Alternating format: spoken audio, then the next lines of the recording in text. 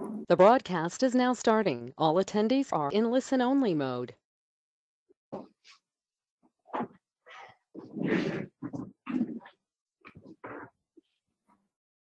All right.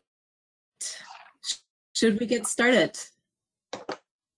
Thank you so much, everyone, for joining. Welcome wherever you are. Good morning, good afternoon, good evening, all around the world. We have 900 participants signed up for this session. Many of you have already joined, so I will make some introductory remarks while people are still coming on. So again, welcome to everyone. My name is Suzanne Moser, and I am just honored and delighted to be the host for this session today on the ocean decade, how we co-design the science that we need for that particular decade of research and engaged research. I have not been involved in setting up the decade, but I have been involved with the International Science Council as a senior advisor to its Transformations to Sustainability program. I've served on Future Earths and myself do quite a bit of coastal adaptation research, so I'm just delighted to see this decade come into being and to be part of this particular session. Let me give you a very broad overview of what we want to do today. If you want to go to the next slide, I just want to give you a brief overview of today's agenda. You see it is packed full with the most appropriate speakers for introducing what this decade is about and how we do co-design transdisciplinary solution-oriented research. So we will, hear a little bit about the decade first, introduce that, and then focus on what does co-design solution-oriented research mean, and really how that looks in structure, in practice, what we need to essentially make it happen. We're going to learn from a lot of experience that already exists, and to learn from that and inform us going forward. So let me just open by a few remarks about the decade. The ocean decade has the ambition to trigger a revolution in ocean science that will take us from the ocean we have to the ocean we want. To meet this ambition, the decade will provide a framework for collaborative and participative research to advance better integration of diverse knowledge systems from different disciplines, sectors, and stakeholder communities. So truly moving to practice-relevant, policy-relevant, engaged research. As you know, this is just the first of a series of sessions on the ocean decade. And can I just ask those of you who are who will be speakers later to maybe put yourself on mute just to reduce all background noise while I do the introduction? That would be wonderful. Thank you. There will be other sessions in this series, and that will essentially help with the peer review of the draft implementation plan for the ocean decade. And really build on what we've learned from that, because it has revealed a strong demand for discussion and guidance, including in terms of what kind of capacity building do we need to do this kind of research going forward? How do we achieve this innovative and transformative ocean science that is both relevant to existing and emerging societal needs and responsive across the entire value chain, if you will, from knowledge generation to application and services, that also reaches across disciplines and actively seeks collaboration between the natural, social sciences, and even the humanities. And then, work that is co-designed, co-produced, co-delivered through innovative and sustainable partnerships. In the global north, in the global south, with least developed countries, small island developing states, and so on and so forth. This first session today, as you know, is entitled Co-Designing the Science We Need for the Ocean Decade. It's convened by the Intergovernmental Oceanic Commission, or IOC. We will use that term a bunch of times today, which is a commission of UNESCO, the coordinating agency for the decade, in partnership with the International Science Council, ISC. We will also use that acronym. And so we will hear from both of those organizations this morning to essentially introduce, or this afternoon, to introduce this session for us. Our goal today is to explore what opportunities and challenges exist in delivering this co-designed, solution-oriented research that will lead us to a transformative decade in actions and in knowledge production. The first global session will be followed by a series of regional sessions in October 2020 that will facilitate this discussion of regional priorities and needs for co-designed ocean science. They will particularly focus on the capacity development needs. And then there will be a final session in November where we will present and discuss the outcomes of these regional events and the first session to identify best practices and to inform a proposed approach for conducting co-designed solutions-oriented ocean research. A couple of housekeeping things for those of you who are listening in today. Thank you again for being here. First of all, what I want to say is, first of all, I want to make sure that you know that we're recording this session. So, your comments, your contributions will be on record, and we will post the recording and any notes and additional information from this session on the Ocean Decade website for this. The session is organized around, after this introductory session that we're in right now, to really focus on these two substantive segments I just introduced. This, what is co-designed solution-oriented research, and how do we foster it? How do we overcome the typical barriers to doing this kind of work? Each one involves some presentation or discussion from some of the presenters that you see on this slide, and also involves a Q&A period. And I invite you, as we move along, that you enter your questions into the question segment of this webinar platform, and we will basically get to as many of these questions as we can moving forward through this, through each of the segments. Any questions we don't get to, we will try to send to our panelists so that they can respond to them, and we will post those responses again also on the website. So it's just the best that we can do. So let me begin then by inviting Vladimir Ryabinin from UNESCO to introduce the Ocean Decade virtual series properly. Just to give us a sense of what is this all about? What are we here for? Vladimir is the Executive Secretary of the Intergovernmental Oceanic Commission of UNESCO, as we said, the coordinating agency for the Ocean Decade. So Vladimir, the floor is yours, please. Thank you very much, Susanna. Would like to state that this is Intergovernmental Oceanographic Commission, and oceanography is the science of the ocean. So I would like to welcome, I see now 346 participants, and this is not the limit.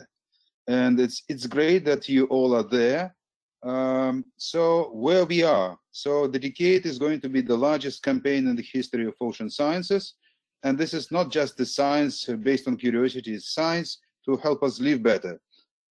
Science for sustainable development. The implementation plan of the decade is already with the United Nations General Assembly, and we hope very much that delegations will take note of the plan, and then there will be no further barriers to start the decade. It's important to realize that today, 98 days remain until the start of the decade. So what is the plan? The plan has outlined outcomes of the decade, the qualities of the people in the ocean that would like to achieve. It also identifies challenges. This is the science areas where we need to move forward, like capacity development, like observations and many others. And we have to read the plan, and also outlines coordination mechanisms. And the IOC will hopefully be the coordinating agency of United Nations for the decade. But the design of the decade is to put meat on bones.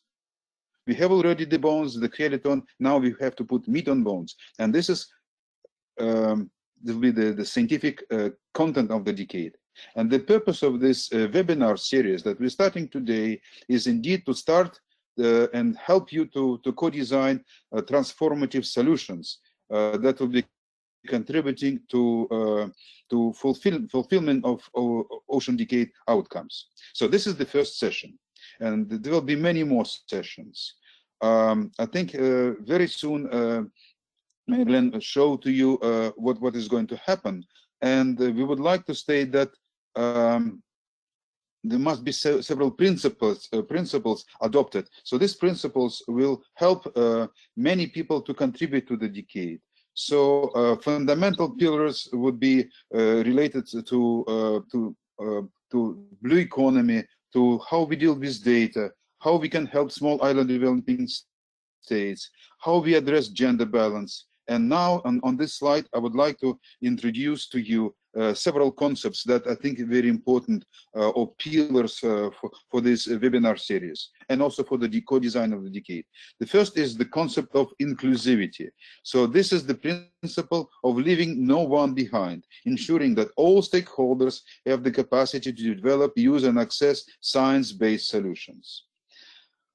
Specific attention in this particular case will be paid to indeed capacity development, to ocean literacy, which is a way of bridging people in the oceans, making them closer, the gender balance, also the engagement of early career ocean professionals, we call them ECOPs, and providing, very importantly, equitable access to data, technology, and information. Then there is a principle of co-design and co-delivery. So, and this is the topic of today's presentation. So this looks at how decade will work at the science policy and science solution interfaces.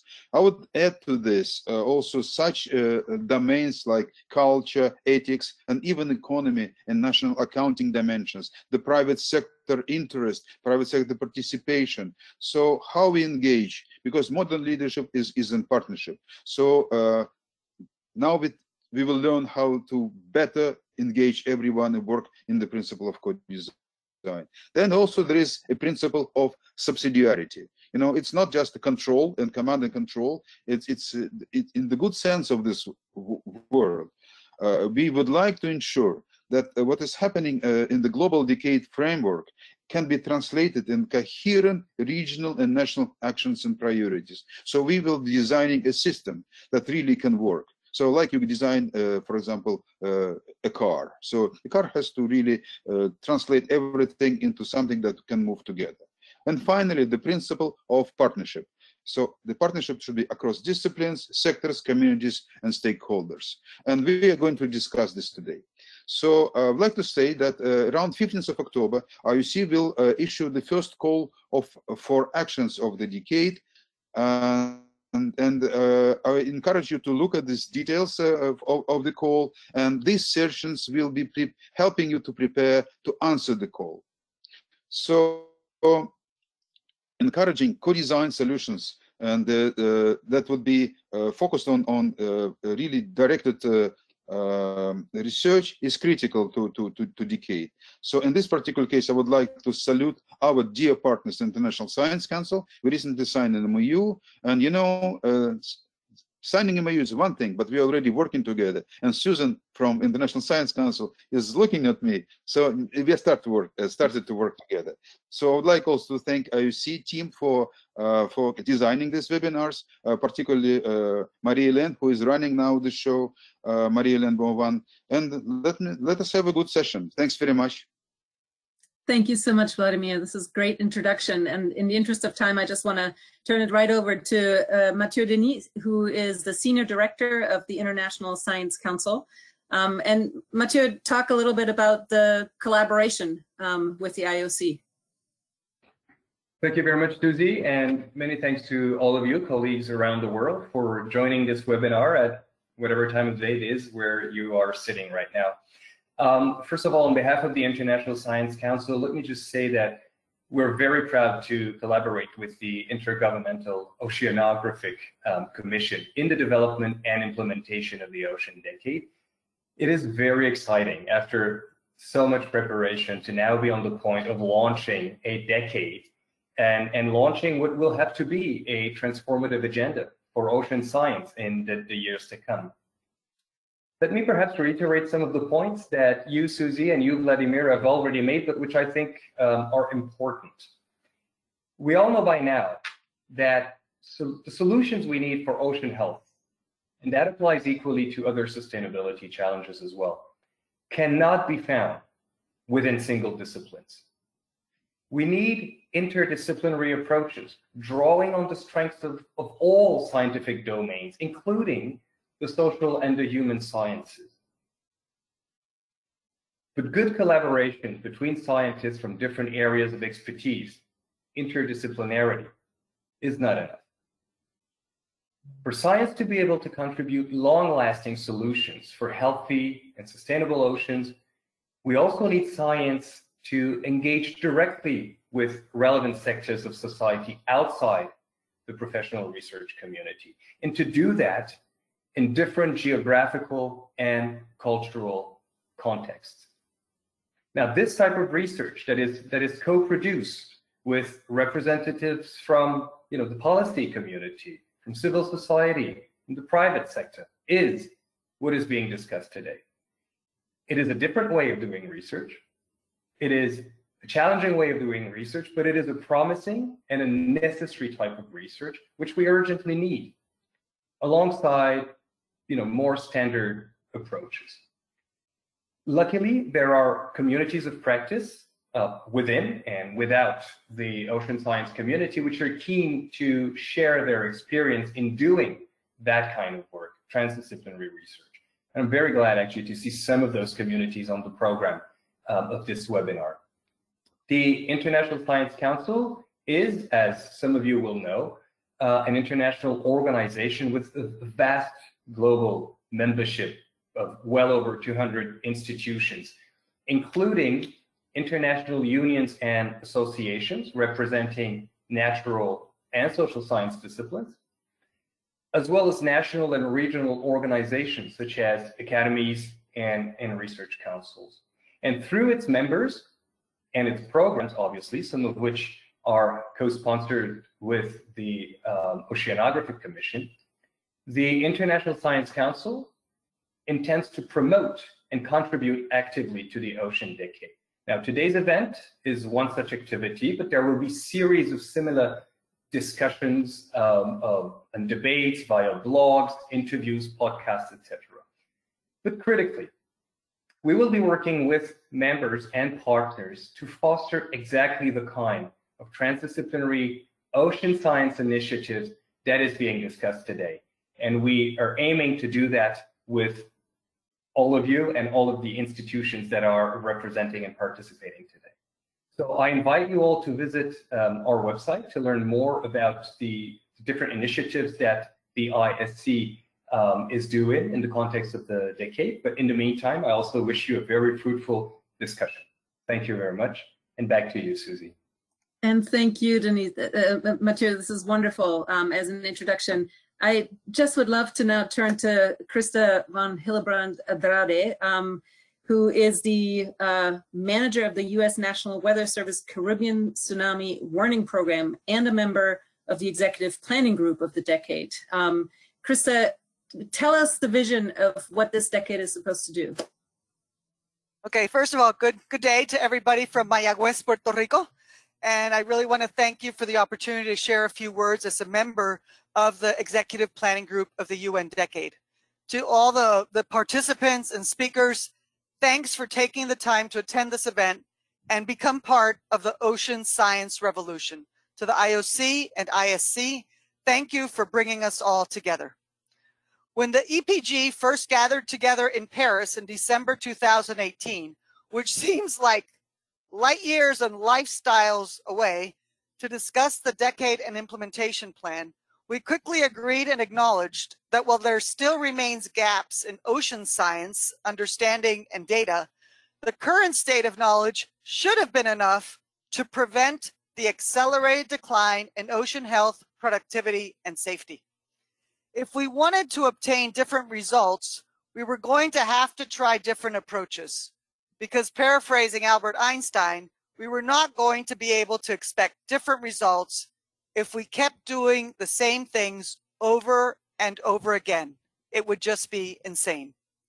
Therefore, central to the Ocean Decade Implementation Plan is the notion of transformation. Action needs to be taken to get from where we are, which is the ocean we have, to where we want to be, which is the ocean we want. As mentioned earlier, our current state of science is largely competent for problem diagnostic.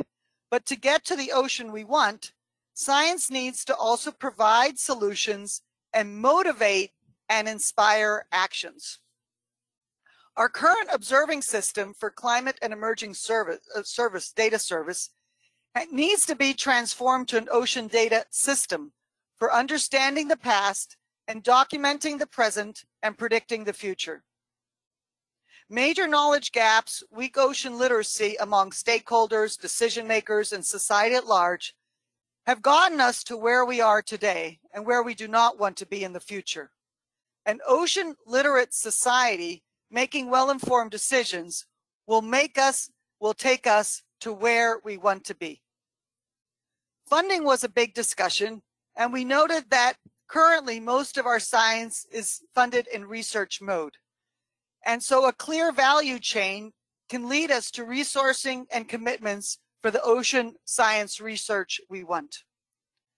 The EPG recognized and documented and emphasized the recognition that there's a huge uneven capacity, especially in developing countries and small island developing states.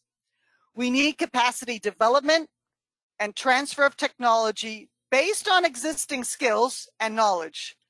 As Vladimir said, no one should be left behind, and we all should be empowered to get where we would like to be. The next slide.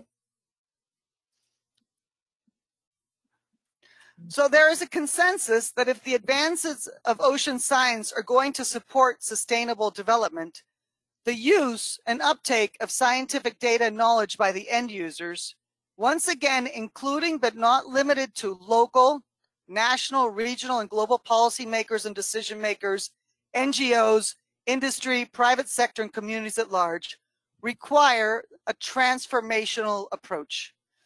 So during the decade, both in terms of action and outcomes, we need to move beyond business as usual to a true revolution in ocean science. The transformative nature of the Ocean Decade promotes and looks to facilitate an ocean science that uses the 2030 Sustainable Development Agenda and not just SDG 14, ocean focused, as a central framework to identify and address the most pressing societal questions.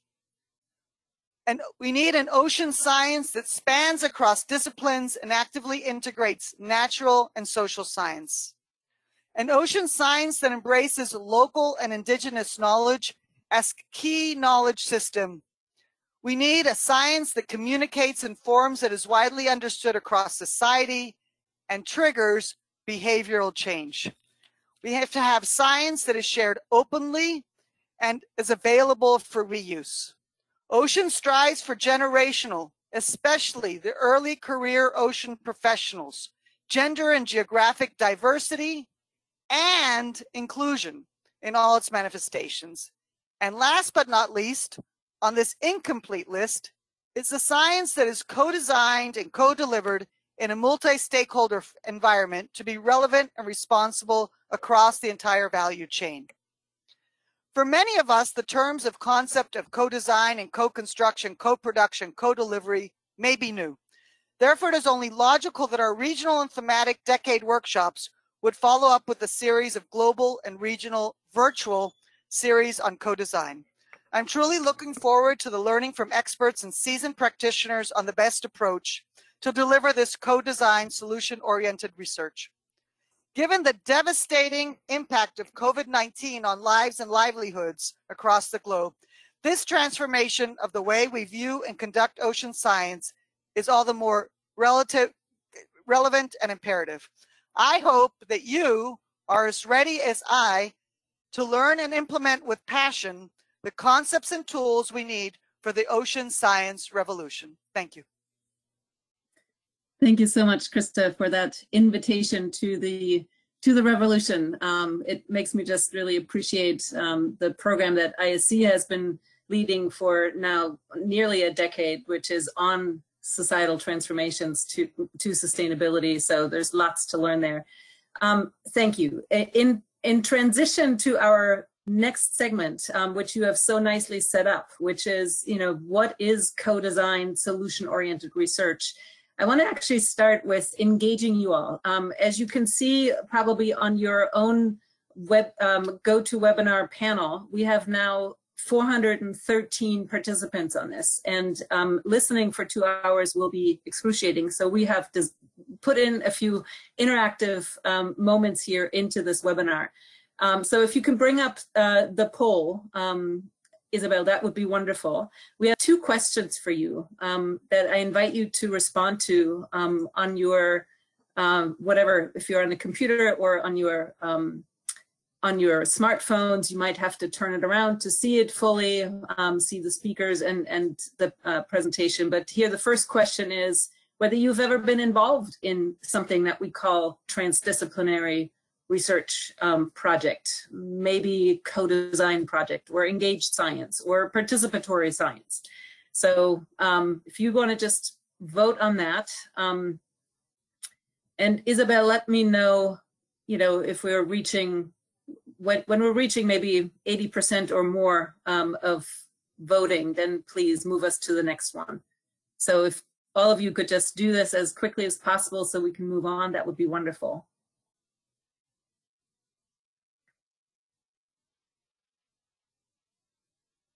You might have been involved in all kinds of roles. So not just as a researcher, but maybe as a funder, maybe as a sponsor, as a participant, as a stakeholder, in whatever role. And there's a second question that actually gets at what role you might have been in. So if we maybe just move to that one.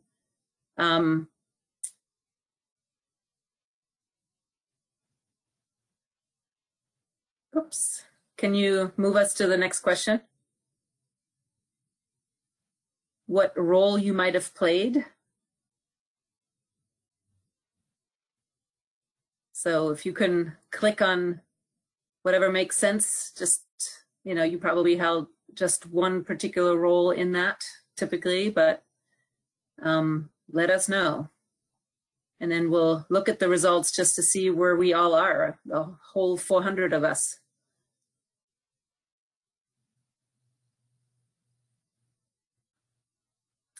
I'll just give you another minute here. It'll give good information to the speakers who are coming next. So Isabel, whenever you're ready to show us the results, let's move us to the next segment, or to the results. Can you show us the results? Yep, here we are. So many of you know what we're talking about. That's important information. Great, 70% and more. And then what about the next, in terms of the roles that you have played? It's coming right up. All right, most of you are in the researcher role, project managers, some stakeholders, a few funders. So this is a great mix. And among those who have signed up, the nearly 900 people who have signed up, all those roles are represented. So thank you for that. And let's move right into this next segment here, which is really all about looking at what are the key elements, parameters of doing transdisciplinary research. What have we learned from different projects? How do we move from, what many of us have done before, multidisciplinarity and interdisciplinarity, to true transdisciplinarity? So we will focus on that. And to begin with that, I want to invite Kartaj Smith, who is the OECD Global Science with the OECD Global Science Forum, to present on key findings of an OECD report that was released in June. And it was entitled Addressing Societal Challenges Using Transdisciplinary Research. Kartaj, tell us what this is all about and how we do it. Okay, great. Thanks a lot for the introduction. I'm delighted to be here to contribute what I can to this. It's also a bit scary. I now know that more than 70% of you have actually been researchers in transdisciplinary projects, so you probably know more about this than I do. The OECD Global Science Forum is a forum that brings together people from science ministries. And what's interesting is they asked us to do this project looking at how we can address societal challenges using research, and in particular transdisciplinary research. And so that is what this report is about. And I will just quickly summarize some of the key things in the report, and then you can look at the report yourselves. Hopefully I'll have sold it well enough to you. So in terms of transdisciplinary research, what are we talking about? For this work, we came up with a fairly simple working definition that transdisciplinary research involves more than one discipline and natural and social sciences. And it also involves non-academic stakeholders who may be, they're listed there, public officials, people from industry, etc. But you must have both for it to qualify as transdisciplinary. That was the working definition we used. As has been discussed, transdisciplinary research is relevant to all the SDGs. These are the sort of issues where transdisciplinary research might be necessary. We're not saying it's necessary that all research should be transformed into transdisciplinary. The traditional disciplinary and interdisciplinary research still has an important role to play. But when you're confronted with the sort of issues that are put up here, these complex societal issues where values might come in, where you need to really develop and test solutions with societal stakeholders, that's when you may need a transdisciplinary approach. Next slide, please. So what do we mean by transdisciplinary? Just to go in a little bit more depth, it's really about bringing together the realms of research and science and the realm of practice. It's co-designing in terms of bringing knowledge and perspectives from both of those realms together and from different disciplines. And it's co-production in terms of actually doing the research jointly with different disciplines and different stakeholders. In terms of outcomes, you get both scientific outcomes, you get new scientific knowledge, science publications, the traditional science outcomes, but also hopefully you get solutions, you get real outcomes that are directly relevant and useful for society. Next slide, please. We've already heard co-creation, we've heard co-production, we've heard transdisciplinary, multidisciplinary. One of the challenges we had for a policy audience is that actually these terms are used very interchangeably. So people continually talk about interdisciplinary, even though you're saying to them, no, we're talking about transdisciplinary. In some countries, for example, in the UK, transdisciplinary is rarely used by most of the community. They talk about co-creation. In fact, the way we look at it, and I think it might be helpful here, is that transdisciplinary research, if you like, is the extreme of bringing together different disciplines, natural and social sciences, and different stakeholders. But around that, you have related terms where you may just be one discipline interacting with stakeholders, or you may have different disciplines interacting, but less with stakeholders. Citizen science, depending on how you define it, part of that is transdisciplinary. All these different terms, I think, are related. And in terms of what you're talking about for the Ocean Decade, I think you need all of these. It's basically moving beyond research that is done just in disciplines and engaging other stakeholders in that process. Next slide, please. In terms of the variation between different transdisciplinary projects, there's basically 5 factors that we identified where projects can vary a lot, and this goes back to the previous slide. So the extent to which you're really involving different disciplines, how many disciplines, the depth to which you're involving them. Likewise, for non-academic stakeholders, how many are you involving, the extent to which you're involving them, and then this issue of timing. Do you involve stakeholders all the way through your research, or do you involve them at the start and the end, or do you have cycles of involvement? All these are variable, and basically no two interdisciplinary projects are the same, but there are, and this is important, there are guidelines, there are experiences, practices out there for all these different types of project, and it's important to build on what is there. Next slide, please. These are case studies we looked at. I don't expect you to read all of these, but you get a sense of the variety of different areas that transdisciplinary research can be applied to. So this ranges from community policing through to the sustainable fish industry, which is perhaps here the more directly relevant, and of course a lot of climate, environment related, sustainable development related areas, but not just. Next slide, please. So skipping forward to the recommendations, what we tried to do was look at the system.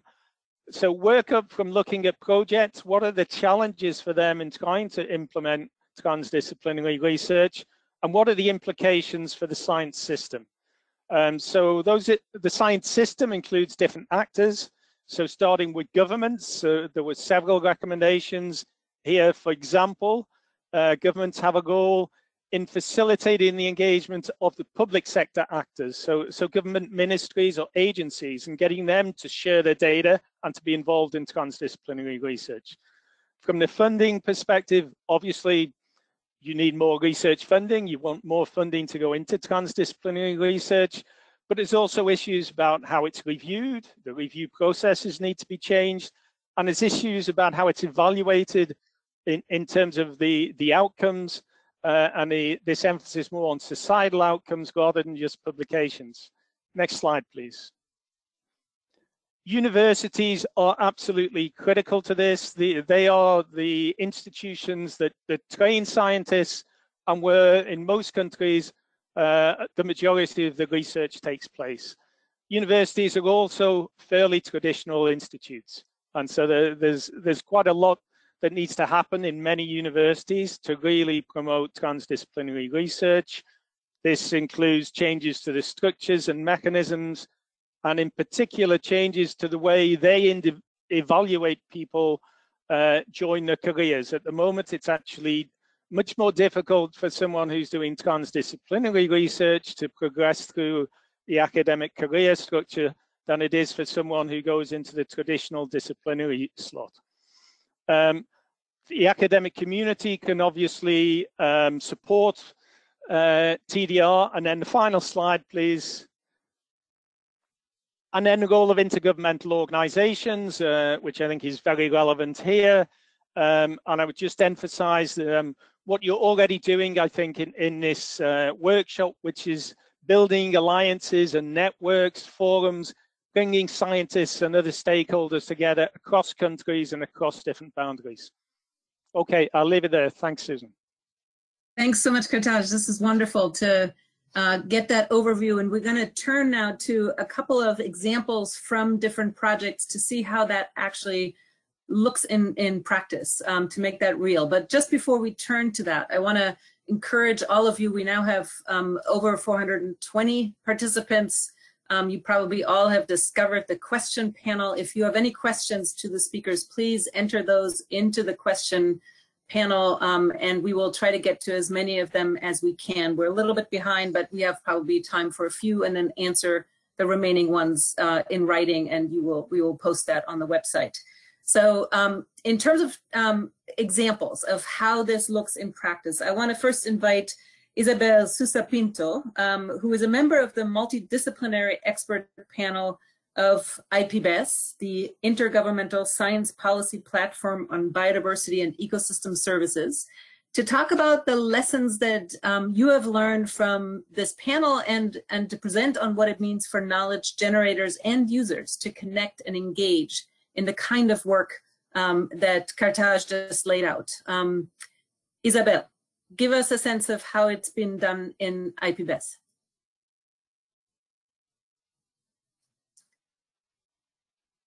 And you might, if you are on camera, bring that on. There's a little webcam icon.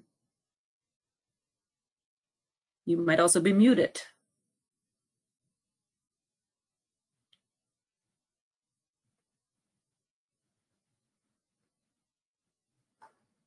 All right, I'm going to ask my technical advisors if you know where Isabel is or whether we should first go to Alice.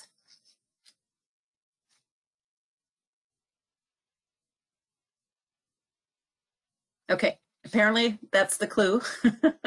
We're going to first hear from Alice Vadrou, who is the principal investigator of the European Research Council funded research project called Maripol Data.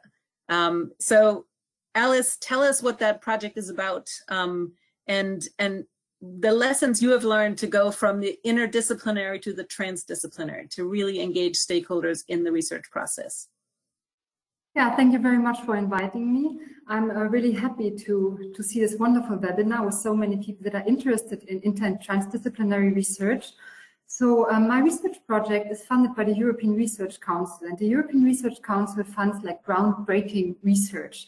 And one central object of the project is to develop a new multi-scale methodological approach that draws on interdisciplinary work to study science policy interrelations in practice. So we use the ongoing negotiations to develop the new BBNJ treaty to collect data. So my team, and we are a team of very young social science scholars, I have to mention this because it's also important to understand some of the challenges that we also face to be recognized for the interdisciplinary work that we do. So the team is composed of social scientists with different backgrounds. So we have computational social scientists, people with a background in international relations, law, public administration, and political science. And another dimension that is important to consider is that we collect different types of data, so quantitative data and qualitative data at these different scales. So the international negotiations, the scientific field where marine biodiversity data is produced, and on the local level where we study monitoring practices for studying marine biodiversity. So one central problem that we face in our day-to-day work is to translate these different approaches, so the quantitative perspective on science policy interrelations with the qualitative one. And I will later on tell you what this means for the challenges that we encounter in interdisciplinary work. The transdisciplinary engagement is something that is not very formalized in my project, and I also think that this can be an advantage. So when I developed the proposal that I submitted to the European Research Council, I tried to very early on in the development of the research design to talk to natural scientists. I interviewed them, I went to different meetings, including the EOBON meeting, Biodiversity Observation Network meeting. I tried to understand how natural scientists think about their role in biodiversity politics. Then we had a project kickoff. Here I tried to identify stakeholders in Austria interested in the ocean, from NGO, the ministries, the parliament, intergovernmental organizations that are situated in Austria, to make them aware of what we do and to also see what interest they could have in the project. And then in between, so we started 2 years ago, we had small workshops where we presented preliminary results, especially from the bibliometry and the ethnography, to diplomats, to marine scientists, to experts of the law of the sea, to also get feedback in the different stages of the project. We had feedback loops also on draft articles, what was especially important because we are interested in the impact of natural science. So it's important to also hear the scientists talking and the diplomats engaged in the BBNJ negotiations talking. And then we also try to reach out to the broader public by having radio broadcasts, videos, newspaper articles, blogs. So I think especially in Austria, that is a landlocked country, this ocean issue isn't very popular or people are not that knowledgeable. So it's very important also for us to reach out and in German language to communicate what we do. Coming now to the conditions and the challenges for this kind of work. So it's hard work to do this on top of the research that we are supposed to do in the ERC context with these excellence criteria. So you need regular communication and contact to the stakeholders. You need to build relations of trust to create a mutual understanding and respect. And this also includes patience for how others see you work and the expectations they have.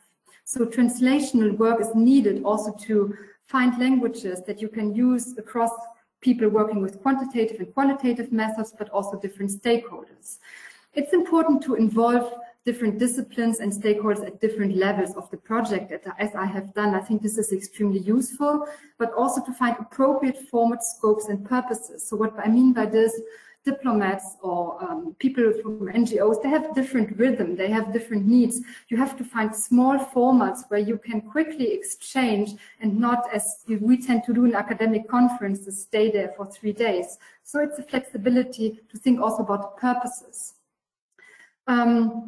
And then I think what we experience is there are different cultures at the local, national level, in different scientific and work traditions, in the policy circles. So to be sensitive to these different cultures, but also to different traditions of science advice and science communication. So not expertise is not something that is considered equally relevant in different countries or at different policy scales. So we need to recognize that we may have to also be sensitive to these traditions of involving scientific work into policy making. And then obviously relationships and networks are differently institutionalized in different countries. Some of the challenges, and I think these relate very well to the conditions, is the availability of resources. You need time, you need personnel in order to maintain regular communication, develop the formats, keep track and build trust. But there are also different needs, and this is what my colleague Katak Smith just said. I mean, we are supposed to publish in high-ranked journals, but at the same time, we would like to use our results to quickly inform those that may need it. There are different reward systems, different institutional needs. So at the university, and this is, I think, something that maybe Isabella Sousa-Pinto will point to, as a social science scholar, being involved in IPBES may not be as rewarding as a scientific publication. And then also maintaining interest and long-lasting relations is a very important point, but also to change the university system and to increase incentives for transdisciplinary work to be recognized by scholars. Great, wonderful. Thank you so much, Alice, for those comments. And I think they really nicely capture a lot of the experience many of us have who work in this space. So it's good to see that it also translates across different contexts in America. This is very similar. So our technical whizzes have gotten Isabel back. So Isabel, without further ado, can I just turn to you and you speak a little bit about your lessons within the context of IPBES? Okay, thank you, and sorry for I tried too early actually to connect, and so I got the wrong connection apparently. Anyway, thank you. So what I'll do, I'll first very quickly will tell for those that don't know IPBES what IPBES is, because I think it's important that IPBES is built in a way that already brings together people with very different backgrounds. So the mission of IPBES is really strengthen the knowledge foundations for better policy on science and on biodiversity and ecosystem services. Is a relatively young platform, just started on 2012, but it has already 137 member governments. We went through our first work program that ended actually last year with the presentation of the global assessment on biodiversity, and has a collaborative partnership arrangement with UNEP, UNESCO, FAO, and UNDP, and is hosted in Bonn. Next, please. So what do we do? Next. So we are, next slide, please. We are more known, maybe, well, little known, but more known for the assessing of knowledge, so the production of assessments. But our functions are also for policy support, for building capacity, and for strengthening knowledge foundations. And this is very important because this is here. We try really to bring together different knowledge communities, not only actually different sciences, but also knowledge communities. And we then have also as an objective to communicate and engage different sectors of society. And of course, we have exercise to get better all the time. Next. Just the next slide, please. This is an image of we published so far, and the by far the one that had bigger impact was in the global assessment that was published. Had really a lot of attention, also from politicians. Next slide. So how are we structured? Next slide, please. So we are a science policy platform. So we have the governments that are really the key decision makers here, and that are also responsible for deciding what kind of work we do. But within these plenaries, you also have observers, and these observers are really now a great variety of people with different backgrounds, institutions, of course, a lot of scientific institutions, but also a lot of communities of practice. And then we have, for instance, the International Indigenous Forum that really brings together different backgrounds.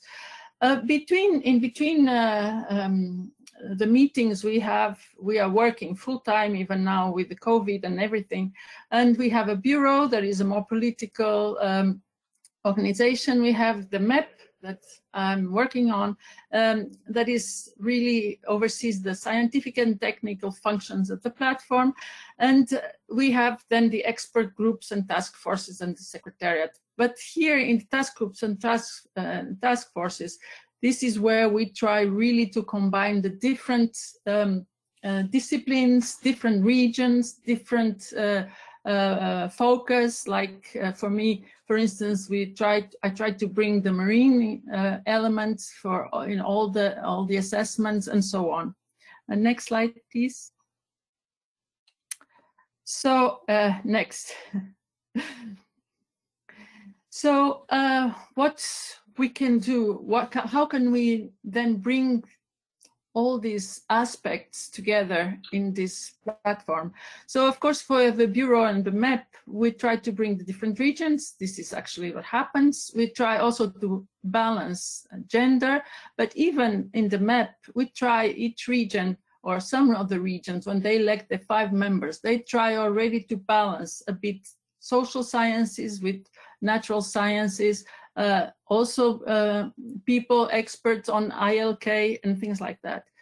We also have 5 task forces, and those, again, we try, when we select members to these task forces, to do capacity building, to work in scenarios and models, to do policy support tools, to deal with data. We try to bring together a team of people with different backgrounds.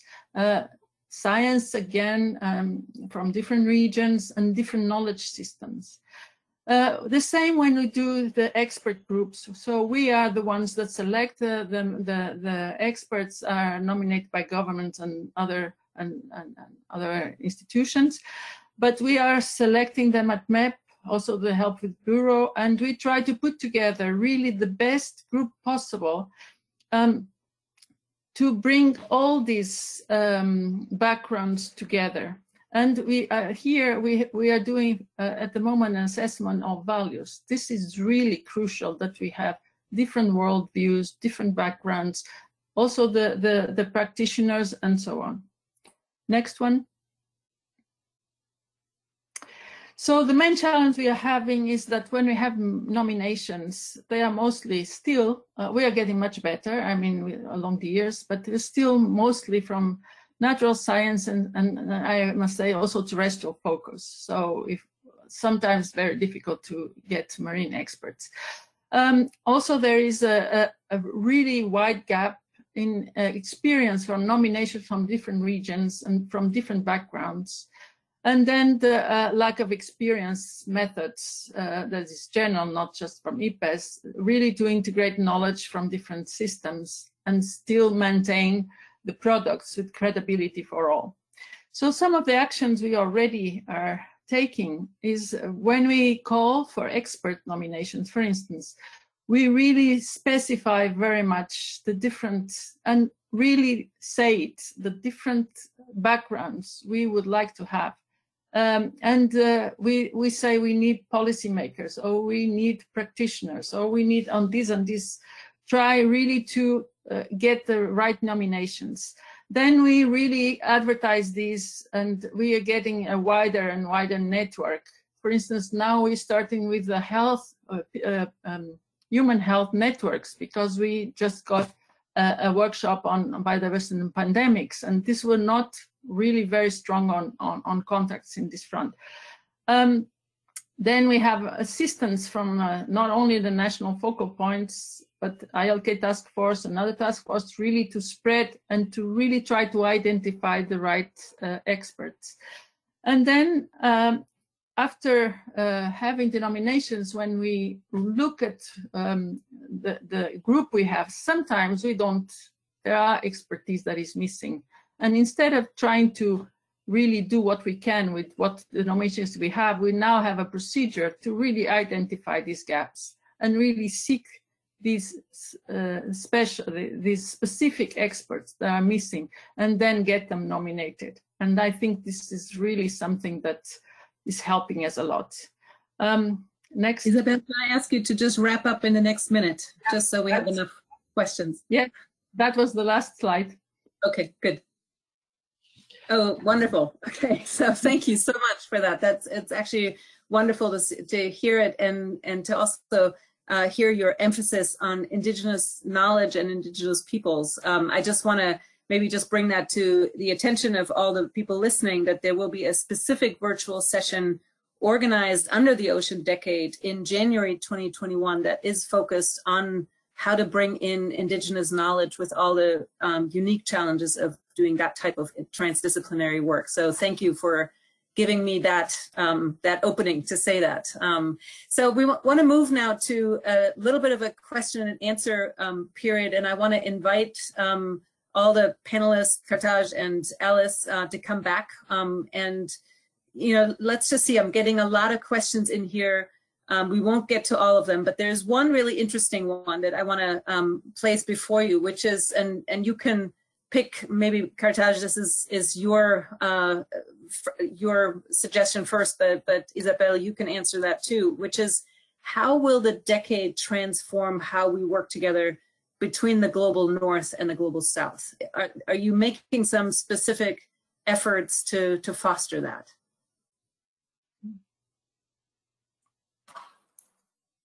Well, yeah, in IPES, this is a focus. I mean, we really try to have a balance between the different regions, not only global north and south, but really different regions. And so this is a specific focus. Yeah, there are some challenges, as I mentioned, sometimes, but also reaching, and this is what we are working on, reaching really the right people in some of the regions. I don't know now, Kartaj. So the work that we did, several of the case studies that we looked at were international north-south. And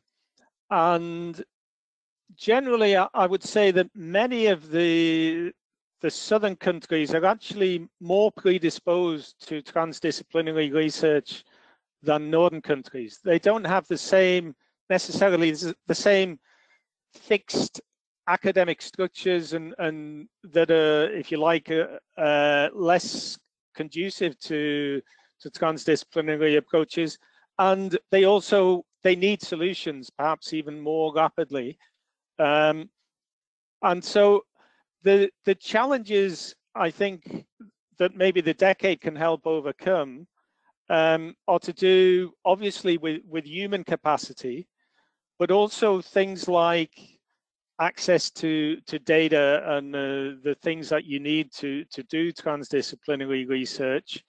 And I think in a way they need the authorizing environment to do it. That rather than being told what they're often told at the moment, that they need to compete in terms of, you know, academic excellence, that actually equally, if not more important for them, is to be working on solutions and using the science that way. So in some ways, I think there are advantages already for, if you like, the lesser developed countries, but it goes back to one of the aims of the decade, which is being inclusive, and you know how you do that. Obviously, respect for other cultures and those sort of things when it is north-south. I mean, there are barriers, but there are many also working in that domain who you know, there's a lot of experience to build on. Yeah, I think there's some really strong lessons to be learned, again, from the ISC's Transformation to Sustainability program, which made a very distinct and pointed effort to bring this Global South into leadership roles in the research projects. There's one other question I want to pose to you before we move on. There's so many good questions coming in. Thank you, everyone. We'll address some of them in the next segment more specifically, and I already mentioned the focus on Indigenous people coming up, so I'm going to skip that. But there is one question about the absence of the physical sciences, not mentioned in your definition, nor the more applied sciences like engineering, or I want to add the legal sciences, medicine. I wonder if one of you could speak to that. Maybe again, Kartaj, I start with you, but Alice, it's also a data issue, how to integrate those very different types of information. So I wonder if you can both speak to how you integrate these other sciences in the decade and in the example that you're already living. So our definition, our working definition that we used was it must include natural and social sciences and stakeholders, two stakeholder groups from outside. So all the projects we looked in principle included natural and social sciences. I think it's also fair to say, and it came through in Alice's project, that many of these projects come out of social sciences. For social sciences, for many social sciences, it's more natural to work in a co-production, co-design way than it necessarily is for the natural sciences. And I think that's one thing that actually social sciences absolutely brings to these partnerships, that natural sciences, many of them don't know how to do this, even if they want to. And so it's important that they work together. But it's an interdisciplinary challenge anyway, getting natural and social sciences to really work together on a equal respect basis is a challenge, as we know. Maybe Alice can talk about her experiences. Just a minute, Alice, in your experience. Well, I say in our case, it was really useful to involve lawyers at different stages. Of course, we observed the development of a new treaty, but I think an important question is, what's the purpose? What's the purpose of this kind of cooperation? And if this is to design a research project together and in the end have findings, this is much more difficult than, let's say, meeting to have an exchange of views, or in the case of IPBS, where it's about having an assessment. These are different purposes, and I think cooperation is always good, but if you have to reach a specific goal, such as a publication or an advice for governments, then it may become more difficult. Great. Thank you so much, all of you, for these comments. I think they're great segues to sort of how do we do this, right, in the next segment. So I want to thank you all for participating today, and we're going to now move to this next segment, which is really about how to make it happen. So if you want to turn your cameras off, and then I invite Josh Tewksbury as the first speaker to this next segment, in which we want to focus on this question that already was alluded to, on how do we build the appropriate funding structures to foster inclusive and transdisciplinary approaches. Josh is the interim executive director of Future Earth right now, and I just invite you to talk about the call for collaborative research actions on ocean sustainability that Future Earth launched with the Belmont Forum and JPI, the Joint Program Initiative on Oceans. So if you want to take that away and give us a clue of how do we do this? How do we fund it? You are on mute, Josh.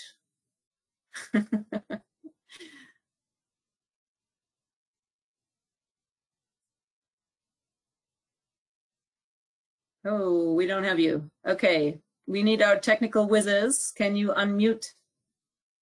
Can you unmute Josh?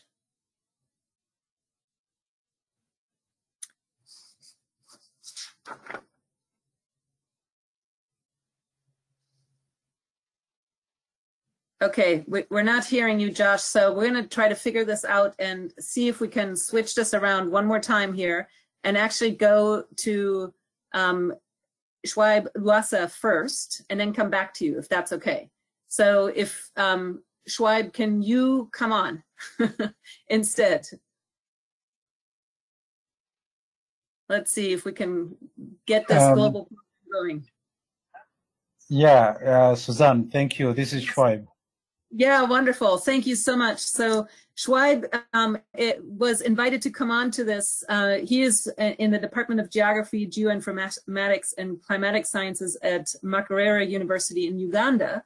And he's also the former chair of the Integrated Research on Disaster Risk Science Committee, an interactive discussion about the leading integrated research for Agenda 2030 in Africa program, LIRA 2030. Many of you probably have heard that acronym. So Schweib, tell us a little bit about the institutional barriers that you have faced in doing transdisciplinary research, and let's learn from your experience and come back to the funding question. Thank you very much, Suzanne, and thanks everyone for the opportunity to speak on this panel. I apologize, I don't want to go into making my camera work so that you could see me. I've tried and it's not working, but I will continue this way. As mentioned earlier by a couple of people, including Kathaj, the kind of challenges that we see, including Alice, in institutions, traditional academic institutions, has a lot to do with recognition of the transdisciplinary research work and publications for promotion, but also reward system. That work, it tends not to be recognized. The other challenge is that amongst the peers, there's also a tendency to think of the transdisciplinary research as not really scientific research, and therefore you tend to get the feel that you're getting your hands and feet dirty for not a good outcome in terms of rewards to the scientific community. But at the same time, we are seeing an evolution of increasing literature and journals that are publishing transdisciplinary research. That is one side of the story. But the most important is the usable scientific research from transdisciplinary projects is actually getting used by the different policy actors who usually are part of the co-design and the co-delivery process of our research. So with those two, there are a couple of things that we've done to go around these kind of challenges, and the most important about 2 or 3. One is to identify and enable or promote champions in transdisciplinary research, and these champions could be in the traditional academic institutions, they could also be in practice, and sometimes they are also community members who appreciate knowledge and its generation and its usability and are able to confidently talk about the process of generating that. And with that, you have to build partnerships, and those partnerships are institutional, global north, global south, south, and in as much as the funding architecture is not what we would have hoped to be right now, but you alluded to the transition to sustainability, the global north-south partnerships are still very, very important in terms of creating a channel through which resources can actually get into transdisciplinary research. But the other thing is also about the relationships that have to be built, nurtured, and consolidated between senior researchers and junior researchers, as well as researchers and practitioners, and researchers and policy actors. These are the kind of relationships and partnerships that we've worked on to try and defray the barriers of conducting transdisciplinary research back home in our institutions. Sorry, that's really great and interesting. Thank you so much, Schwab, for your comments. Stay on for the Q&A, but I want to bring back Josh. And I understand, Josh, your camera and microphone are now working. So do you want to tell us a little bit about how we can fund this kind of work?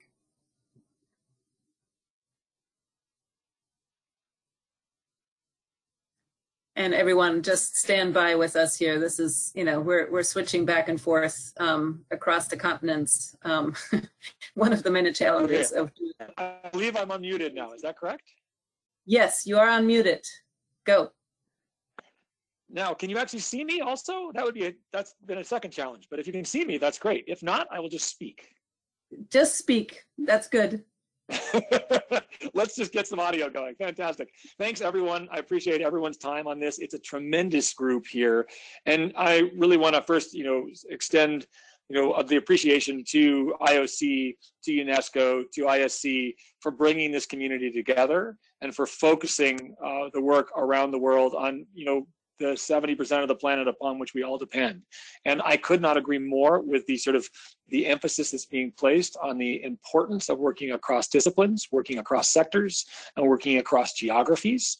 And I also just want to say that this is hard work, and the fact that not everyone has done it comes from our history, right? We have our silos are strong, and we're working hard in this group and around the world to try and break those down, to create knowledge that can effectively position itself where it needs to be so we can get through the next 20 to 30 years towards a more sustainable world. And I think that's what we're all focused on in this call.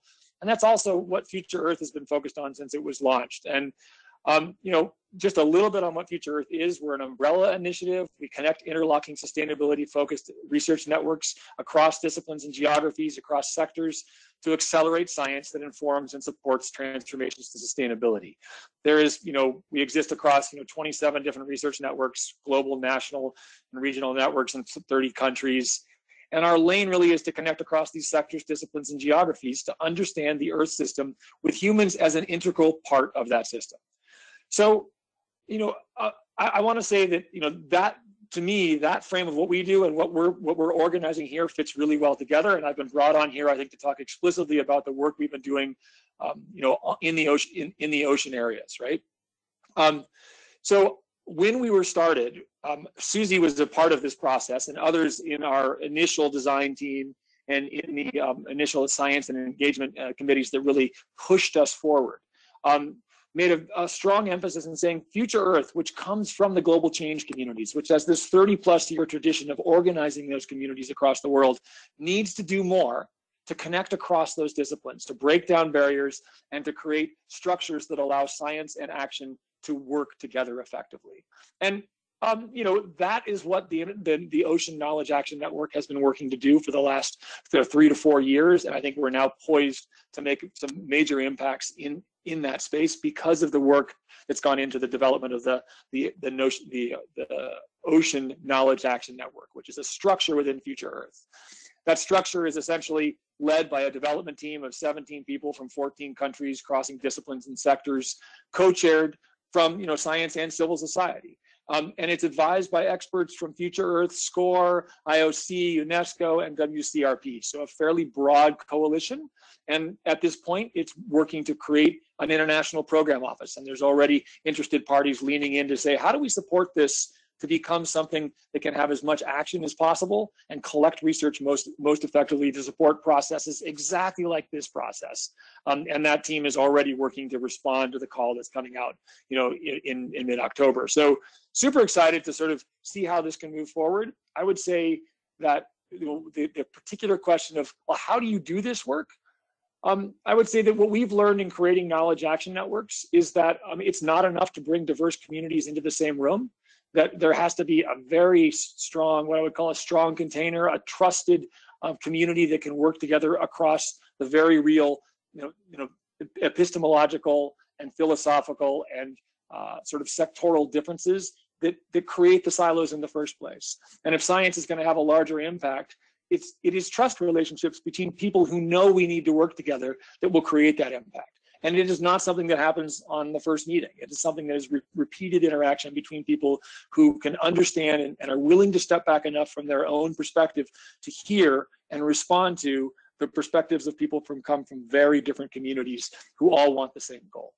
So that process for us, I think in oceans is probably further ahead than in most other of our knowledge action networks, because fundamentally we were able to put early career resources, early career researchers in the center of that. With postdocs coming in, we were able to start some really strong synthesis products with funding coming in, and now that has led to a sense of trust among the development team and a broader community supporting that team, which has led to parties from around the world being interested in building that out even further and supporting work from that team.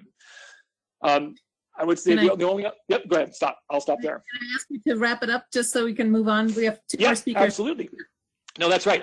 I would say that the only two things I would point to going forward is that, part of this is a multi-level approach, right? It's 17 people working together. It's multiple communities working together, and it's communities such as, IOC, UNESCO, ISC, Future Earth, Belmont Forum, working collaboratively to start research calls and to do convenings that help all of us, like the Sustainability Research and Innovation Congress that we're all starting together.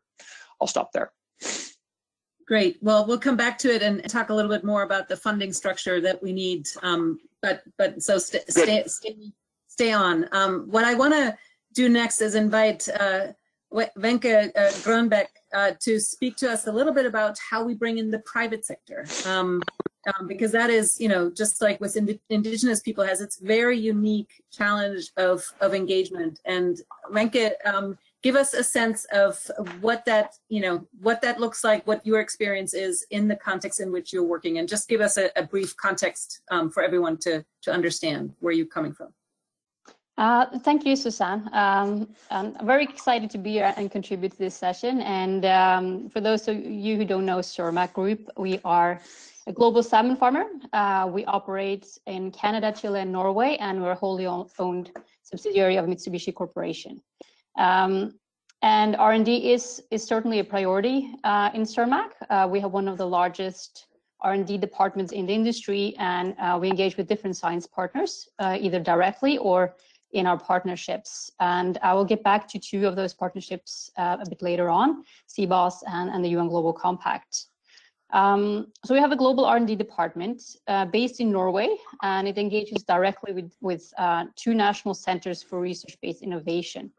They're called Control Aqua and Exposed. And the way we're working with the centers is that the aim is to perform long-term research conducted in close collaboration between research performing companies on the one side and internationally recognized research groups on the other.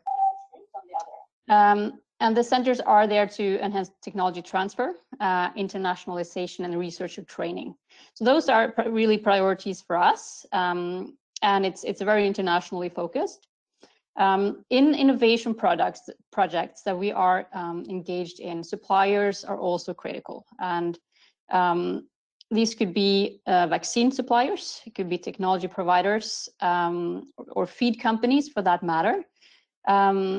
And topics that we engage in are right now are, for example, closed containment systems, recirculation aquaculture system, RAS systems, offshore aquaculture, just to name a few things. And we have very good experience with these types of industry science collaborations.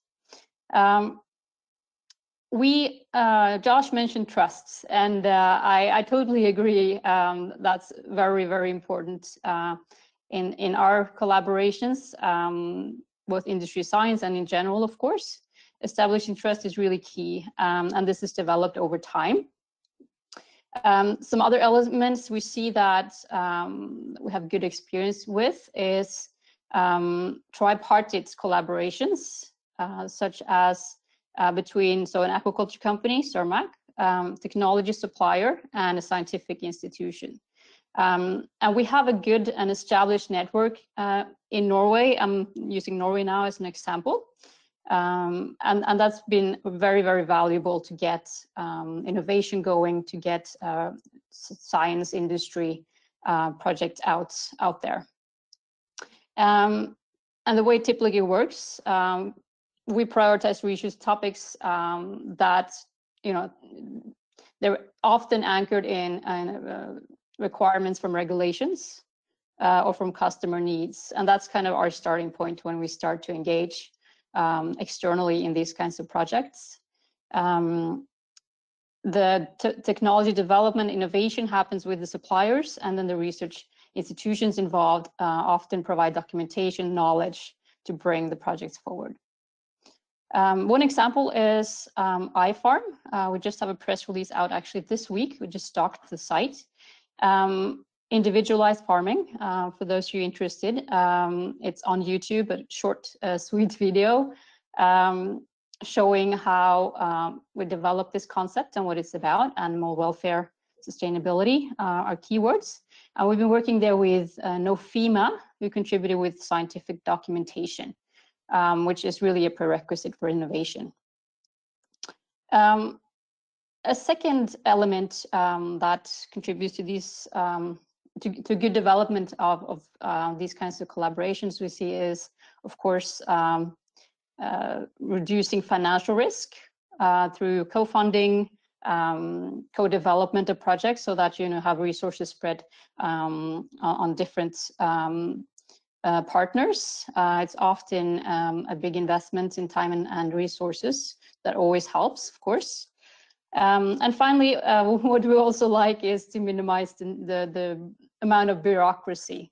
It can be an innovation killer, an engagement killer also. So where we can focus on delivering content and practical expertise, of course, that's where you want to be. I'm going to briefly just mention as well how we work with partnerships, and CBOS is one, Seafood Business for Ocean Stewardship. The mission statement is really connecting science with key seafood industry actors to lead a global transformation towards sustainable seafood production and a healthy ocean. And at its heart, it is a science-business collaboration. Its vision and commitments are shaped by close, long-term open dialogue between companies and a large and diverse team of scientists. In this case, it's anchored in Stockholm University, Stockholm Research Center, Stockholm Resilience Center, sorry. Have done an excellent job from the beginning. And of course, CBOS is unique in that it was actually founded based on a scientific paper that they published in 2015. And I encourage you to have a look on the website seabos.org, seabos.org, where you can have a look at how this collaboration was formed and how it's working. So it's a collaboration. Yes, just to wrap up. Yeah. Yep. UN Global Compact is the last partnership I will mention. We have an excellent collaboration, of course, with UN agencies, including UNESCO IOC. And here we work together as business, science, NGOs, community as well, on developing the sustainable ocean principles and having a scientific basis for guidance documents that were just released this week. Also the Ocean Stewardship Report I would like to mention in this regard. So it's, and we also have, by the way, a Blue Resilience brief that addresses directly how to scale up joint science industry action.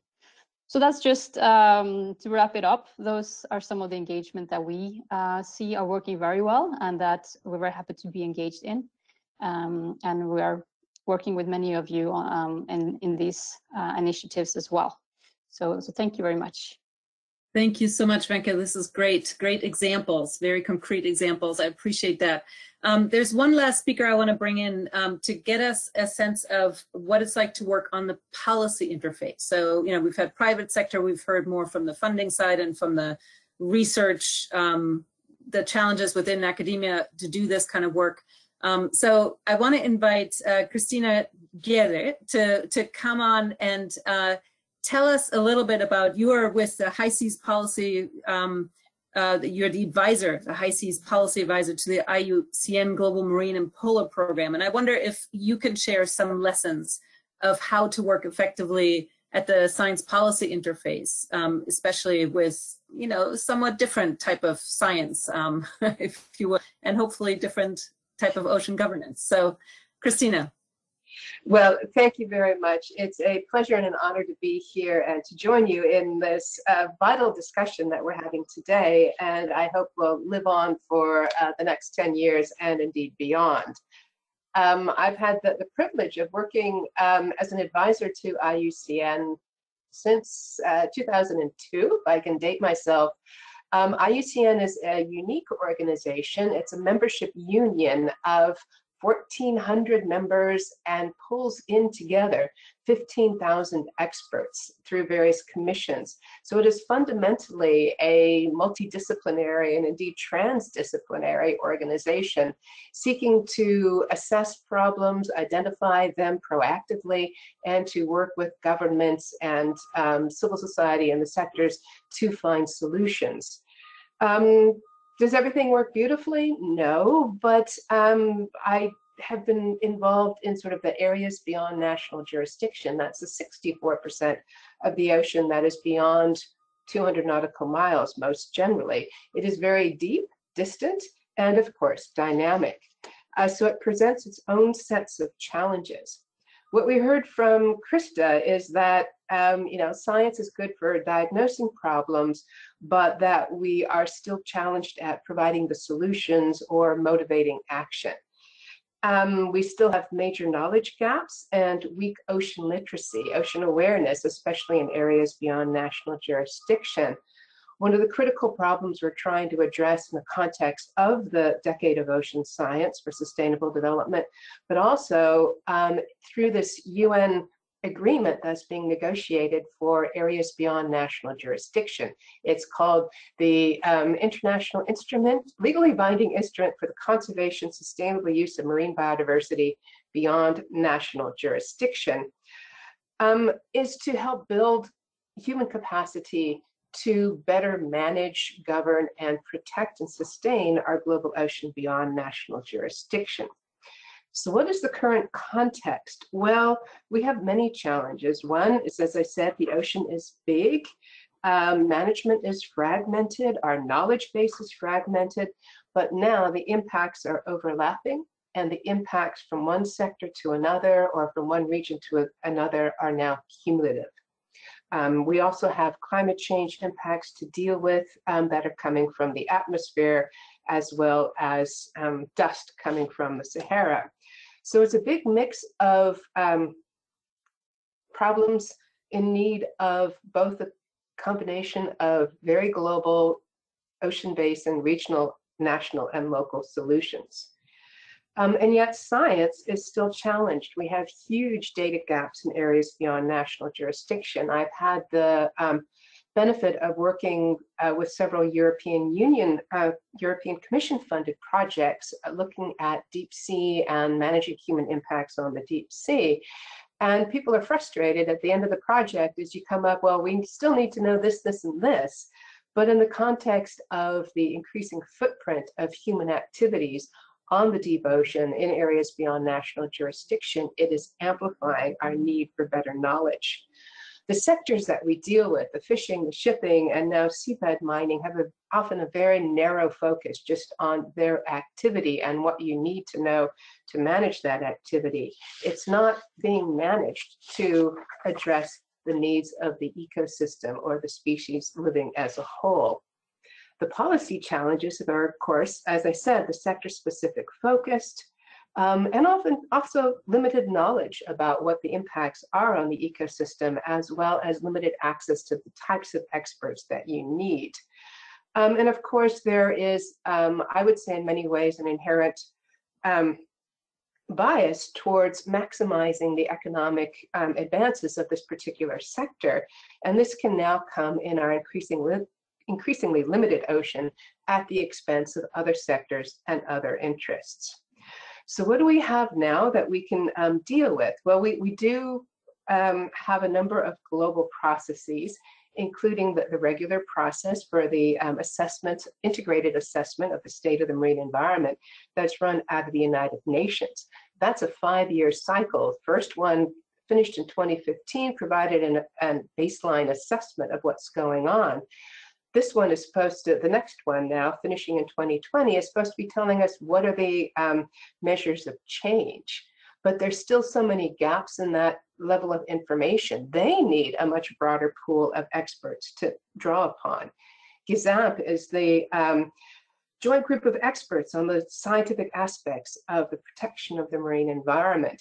It's a limited number of experts working together that have realized that the need for cross-disciplinary, interdisciplinary, and indeed transdisciplinary expertise, because one of the problems they're dealing with right now is this expanding transatlantic sargassum belt.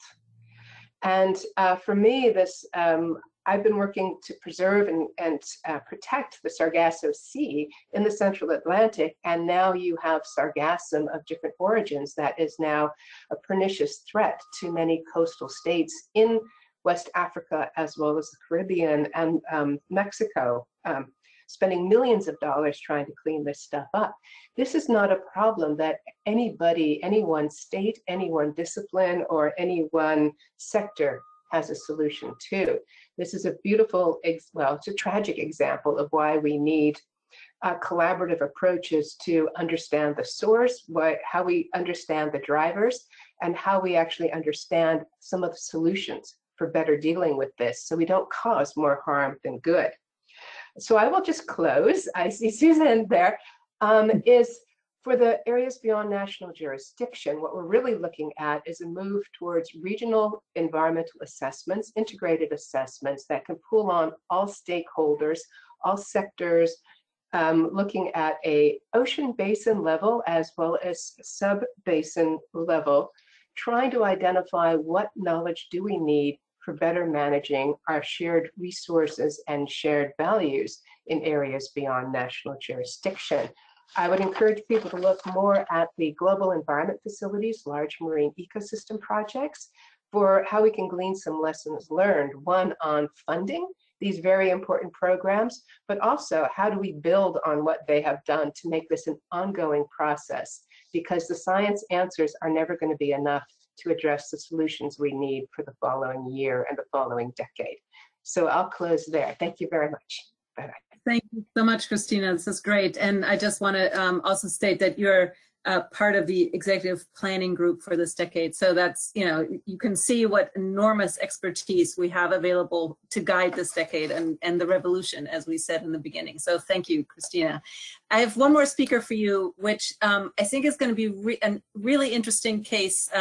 Ben Bottler, if you want to come on, he is with the Institute for Advanced Sustainability Studies in Germany and co-lead of the Strong High Seas project, which is you know, a project that a transdisciplinary scientific research project that tries to create a cross-sectoral platform for stakeholders in the project's target regions, which is the Southeast Atlantic and the Southeast Pacific. And you know, this is a really interesting biological region, if you will, or from a point of productivity, a really interesting region where lots of people want to grab all the resources in that region, which brings up lots of trade-offs and conflicts, I'm sure. I wonder if you can speak a little bit to how we can, you know, both strengthen the governance side, but also the role of scientists in shaping ocean governance in these highly contested or potentially conflictual contexts, which is, you know, it's not a comfortable place for most scientists to be in. Yeah, I hope you can hear me. Thanks, Susan, and many thanks for the invitation to participate in the workshop today. Much appreciated. Yeah, so as mentioned, I'm one of the coordinators of the Strong High Seas project, which is funded by the German government through the International Climate Initiative. And first, I just wanted to talk a little bit about the perspective and the approach that we take as a project. And that is that the regional level can and should play a significant role in advancing the conservation and sustainable use of marine biodiversity in areas beyond national jurisdiction by contributing to improved global governance of the ocean. And that successful cross-sectoral cooperation in conserving biodiversity in areas beyond national jurisdiction requires a common goal or purpose and overarching set of principles as well as an appropriate distribution of competence between the global and regional levels of governance. And we also take the approach that the regional level can underpin global standards in a future PB&J agreement. So as Christina mentioned, currently being negotiated in the UN, but also by developing, implementing, and enforcing regionally or sectorally based agreements. And that this perspective therefore also allows for specifics of a region to be taken into account, so its challenges and needs, as well as potentially to go beyond the standards established in such processes. And so what we're finding in the Strong High Seas project is that there's really a really huge need to bring together knowledge generators and knowledge users through different mechanisms. So workshops, joint scientific assessments, or shared information platforms. But really that this idea that there's those that create knowledge and then there's those that use knowledge is really becoming kind of an outdated way to conduct research, or at least in a project such as ours. And that's to say, of course, that knowledge is a two-way street, that there's scientists, decision makers, scientists, and of course, all other relevant stakeholders. But when considering the high seas, as mentioned, it's a rather under-researched area compared to other marine areas, and a lot of knowledge, expertise, and data can be scattered across research institutes, government ministries, or NGOs, for example. And this is really true, of course, at all levels of governance, from local to global. And so by bringing people to the room and engaging them in a discussion on biodiversity in high seas, so such a project like Strong High Seas really offers this regional level and regional stakeholders the opportunity to learn from one another, but also to boost their capacity and their trust in one another and their trust in us to potentially make joint decisions about a shared region of common interest, or how they might go about tackling and implementing global goals. And at least the feedback that we're getting so far from our two focus regions is that the project is really filling an important gap that at least till now was there. So of course it also begs the question as how such a gap will continue to be filled, excuse me, in the long term, or when the project comes to an end. And that's coming, a bit more to your question. I think it's important to know, or important to make the point that this project, from its very conceptualization, was discussed and developed with regional stakeholders. So specifically regional organizations and their member states, but also scientific organizations, international organizations. And this was done to ensure that the objectives and design of the project were there to meet a true and recognized request from those that the project would eventually be working with. So it's not designed in isolation or independently from the stakeholders or the areas it was meant to support. And we're now a little over halfway through the project, about 2.5 years. And we still continue to strive to ensure that all of the project activities, scientific assessments, technical workshops, capacity building events, that these remain co-designed and co-developed with both regions. And we do this by continually engaging with stakeholders, trying not to burden them too much, of course, but to continually identify what their current and expected needs are. And for us, it's ensuring that the project operates as a continuous discussion, because we realize, of course, that priorities or political situations when doing such research, and especially when working with states, can change very quickly and rapidly. And this is especially the case right now with the current pandemic. So such an approach can become burdensome and time-consuming, but it's really the only way we have to ensure that its outputs remain relevant and useful. And we're very thankful that our work program and our parameters allow us to be flexible throughout such a project duration. In this sense, we've also really found that it's important to sit down as a project with stakeholders, with advisory board, and go through a reassessment process and try to adapt our work program and what we are trying to achieve with those that we're working with. I'll leave it there. Thanks. Thank you so much, Ben. I really appreciate it. I'm sorry we're running a little short on time here, but I want you to stay on and bring everybody else from this panel on for just a couple of last questions. And Schweib, if you're still on, I want to pose the first question back to you, and that is one that's come through in a couple of questions that we received, and also something that Josh mentioned, which is the issue of supporting early career researchers in this type of work.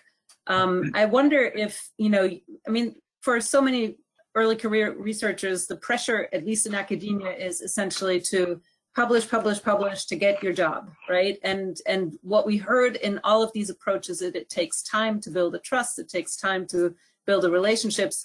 It's quite contrary to sort of the typical guidance early career researchers get, and to stay in their disciplinary lanes on top of that. So I'm wondering, Schweib, if you can speak a little bit about, what have you learned through the LIRA project or, other work that you've done of how to support particularly the young ones coming into this world doing this kind of work? Thank you very much, Suzanne. Again, from LIRA project, because we've worked with multiple earlier career researchers from different countries across Africa, different languages across Africa. And some of the things that come through as big lessons for us is that as senior researchers, to support the early career researchers, you need to provide the leadership to produce demonstrable outputs and outcomes. And that is in terms of publications and any other materials of usable science that continuously can engage them in the science, but also in the practice.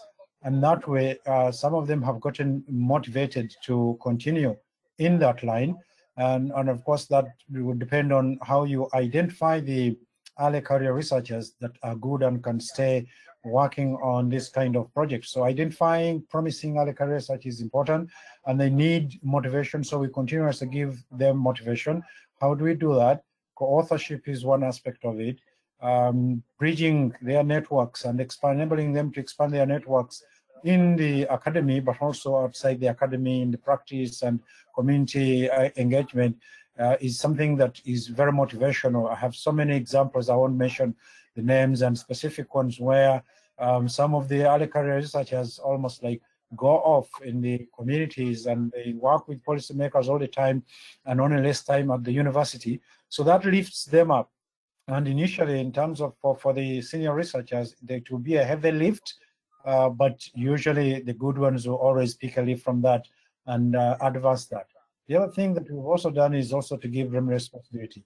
Depending on the stage where they are in terms of their research career, you have to gauge their abilities and be able to give them responsibility. So the LIRA program has actually given them responsibility to lead on their projects, to lead on their publications, to lead on the engagement with the practice and policymakers. And that is very motivational. I found that very motivational for them because they see value in the transdisciplinary research they are doing, but they also feel appreciated by the multiple stakeholders that they work with, and that simply just keeps them into the drive to do more research. We've had quite interesting examples where in the process you as a senior researcher, you delegate, if you will, the responsibility to lead on academic paper, the responsibility to lead in research project.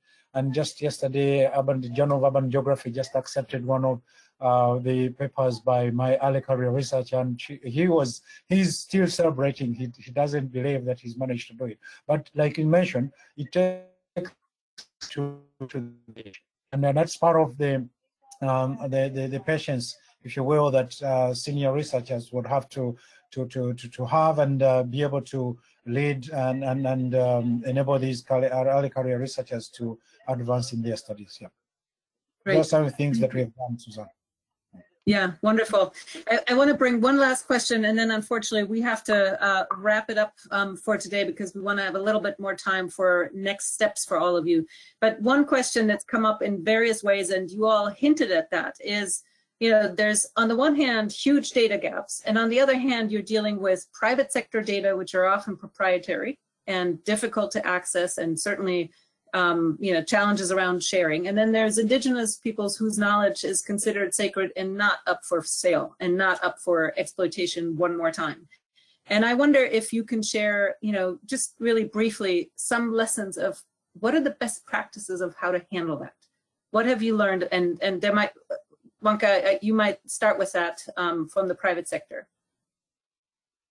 Yeah, thank you, Susan. That's a very, very, very important question. And transparency is something that we're working on both as a company and as we're also pushing in our partnerships.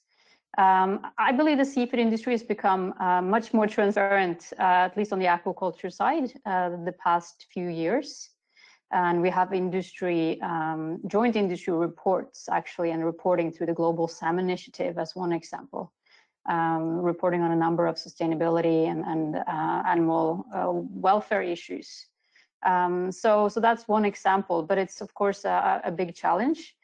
When it comes to the indigenous relations part, we work very closely on the ground where we have operations in Canada, for example. We have very good relations with many First Nations, and we established our way we're working through a set of principles actually that are anchored in UNDRIP and other important global sources. So it's local community engagement, certainly very important.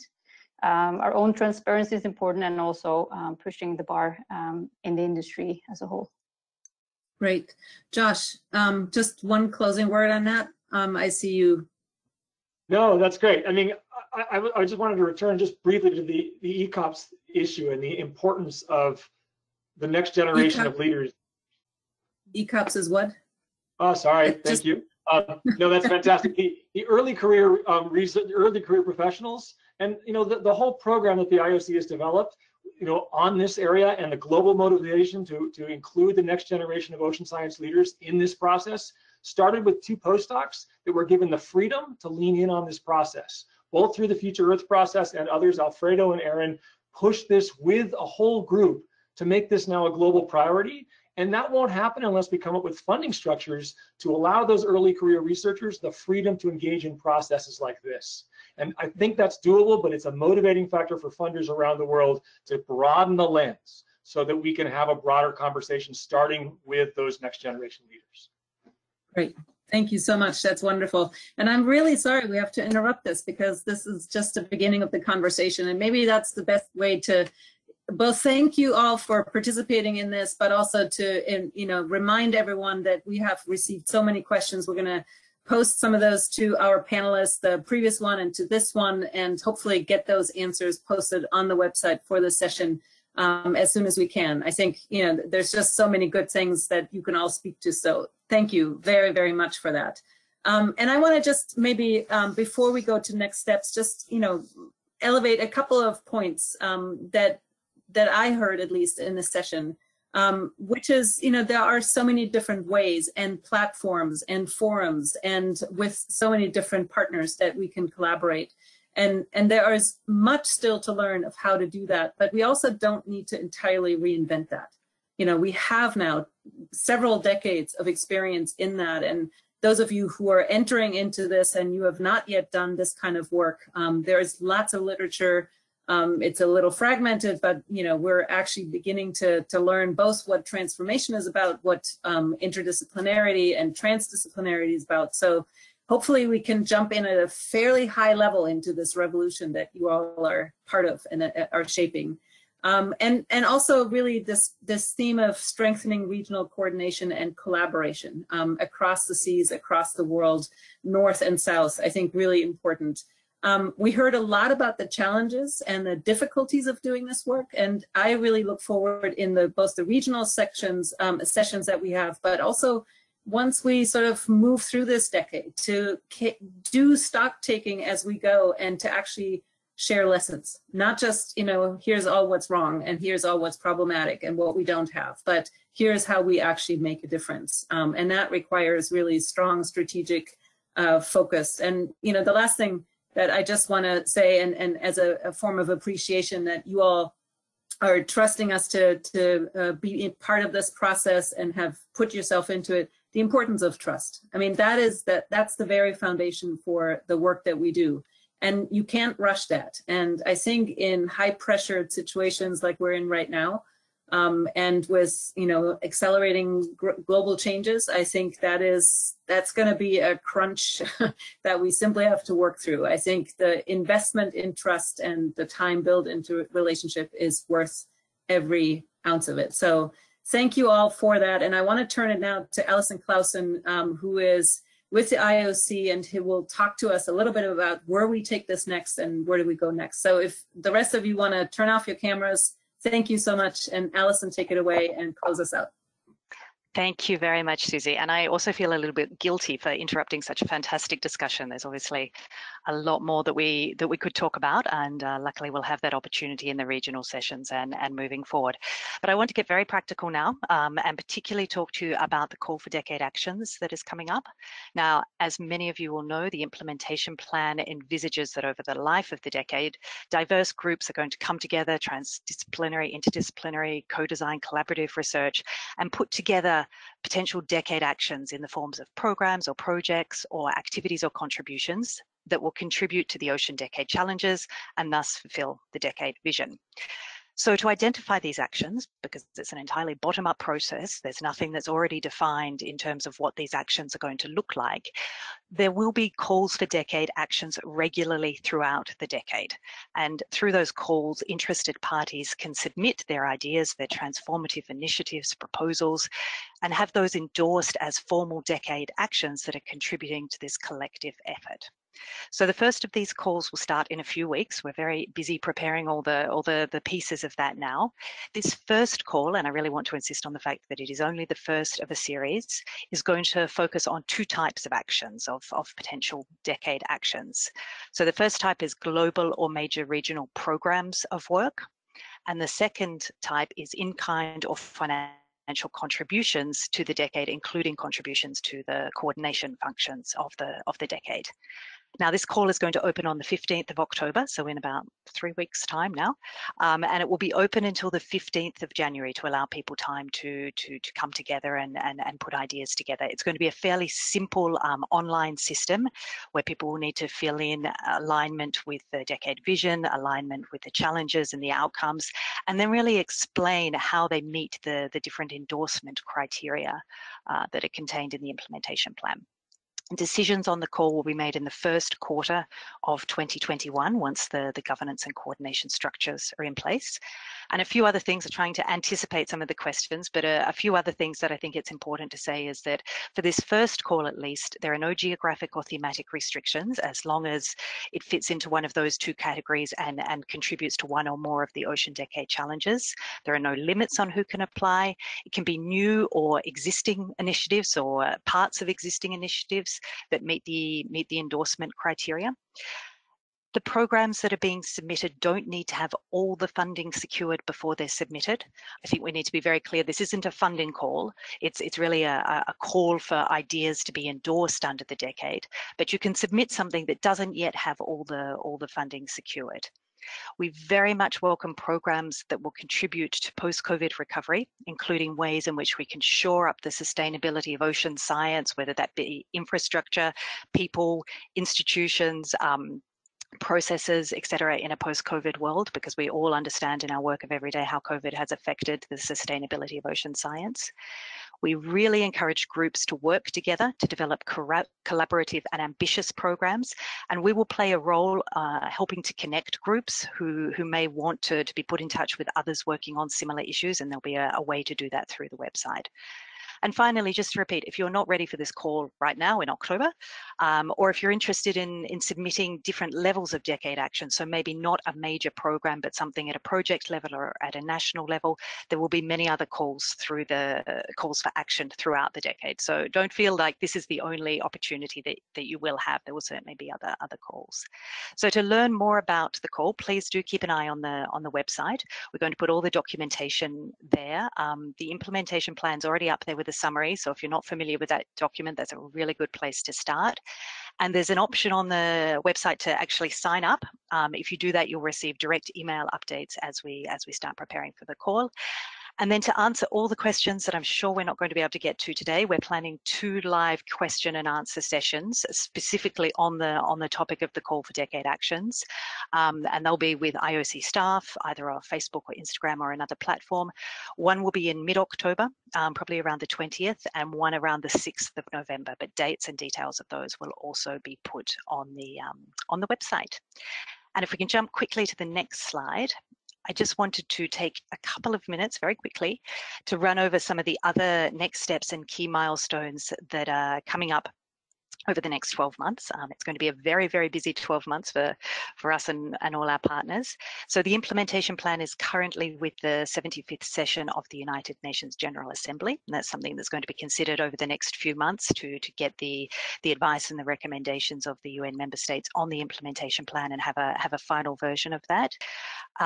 Early December, we hope to have a high-level virtual supporters event, and we'd love to see a lot of you listening into that. That's where we hope to have some of our very high-level government, philanthropic, private sector supporters coming out and explaining why the decade is so important to them, having a pre-launch of the Ocean Decade Alliance, which is a resource mobilization mechanism, and talking about some of the next steps in the lead up to the launch of the decade, which is obviously on the 1st of January, as is noted there. January to July next year then is really a time where we'll be getting the different operational mechanisms live, so some of the stakeholder engagement mechanisms, the governance and coordination structures, and giving people different ways of interacting with the global stakeholder forum, which will be a mixed virtual and in-person forum. As I mentioned, March to April, we'll have the decisions on the first set of endorsed decade programs and contributions that come through this call, which is coming up in a few weeks. And then in late May, and then sometime probably in mid-2021, we're not sure, 2 major international events. The first International Ocean Decade Conference in Berlin, which the German government has very kindly offered to host, and of course the UN Ocean Conference in Lisbon that we unfortunately don't yet have dates for, but we think will possibly be sometime around mid to beginning of the 3rd quarter of 2021. There'll be many other events as well, regional events, local events, celebrating the launch of the decade and working on the development of regional action plans and regional initiatives. So the best thing to do is really to again sign up to the website to get information as it comes out, and then keep an eye on the different stakeholder engagement mechanisms as they are rolled out early next year. And I think I'll leave it there. Thank you very much, and I'll pass back to Susie. Thank you so much, Alison. I really appreciate it. And I love that there is just such a simple URL, Ocean Decade. You can all remember that, right? And so I want to, in closing, simply thank you all for participating. We will post the slides from this session and the answers to the questions that we didn't get to on the website, on that oceandecade.org website, and all the announcement that Alison just mentioned will all be there. So I invite you to really be part of this, stay engaged in this, and be part of the revolution. So with that, also just to mention that, again, we will have these regional sessions that start in October that will particularly focus on regional priorities and for co-design science, but also on capacity needs. And the link to register for those sessions will be very shortly posted on the Decade website. So again, oceandecade.org, be part of it. And thank you so much for being part of this opening session. With that, I will close us out and let us all go to do whatever we have. Have a great rest of your day. Thank you so much. Bye-bye.